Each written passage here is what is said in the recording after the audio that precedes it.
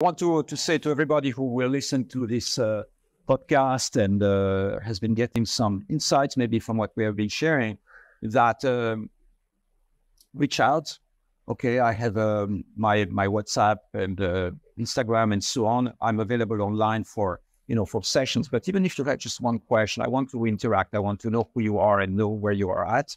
That's the first thing. The second one is keep searching, keep moving forward. It's like right now there is an abundance and flow of energies. The best way to figure out if something is for you is to test the waters. It's not to stay within the comfort zone. It's like test a little bit, take one step forward and see if that's a match. And then you come back and then you test something else and then explore the field of possibilities and keep on moving forward and realize that out there is way more than what the mainstream media and the world is offering us. There is like lots of mysteries and lots of secrets out there ready to be unveiled.